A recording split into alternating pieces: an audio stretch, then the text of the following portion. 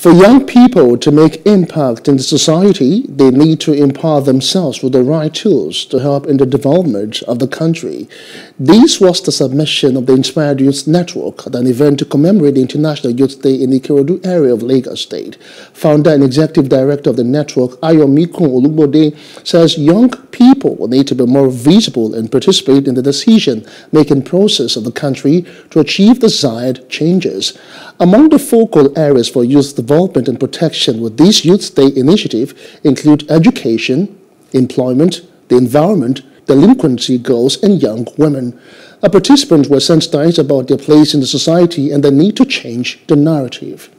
If you look at it, we have the Not Too Young to Run bill that now enables young people at the age of 25 to contest for the position of House of Assembly. So on this day of International Youth Day, we are out again to let young people understand all these laws or the policies that support young people and how they can participate. Election is coming up in 2023, and we need more young people to participate. We need more young people to register for their permanent voters card. We need more young people to participate in the electoral processes, not just to vote. We need more young people to contest.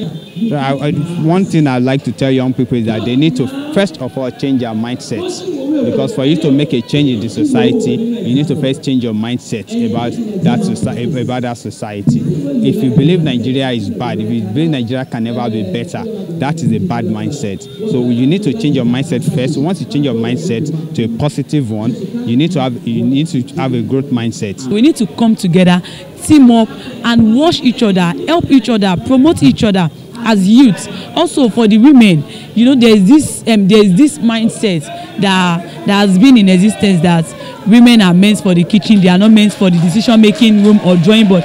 But believe me, if you train a woman, you have succeeded in training a nation, because when you impart in a woman, she goes back to her home to impart in her children. She doesn't even stop there. She goes out there to even inform people and impart people. We need to form a baseline where the old and the young come together to have an equal sitting and talk about things affecting them, especially education sector. It's very important for our women to go back to school, because if we don't see our women going back to school, the intergenerational solidarity will not work, because our women have been left behind. It's the charge is a word for all age, word for all age, from the old to the young. Other participants present at the event asked other youths to start something in their spaces, for the future belongs to them.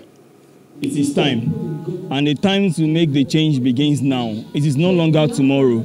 There is no tomorrow out there, but now is the right time. So to all youth out there, from your locality, start something. Be known for positive impacts. Make a difference from every other youth, and with this, having a collective people with a positive impact, being pessimistic, then being optimistic with what they do, then we can actually achieve a lot. Youth's involvement in everything today, it is highly needed. The Yorubas will say,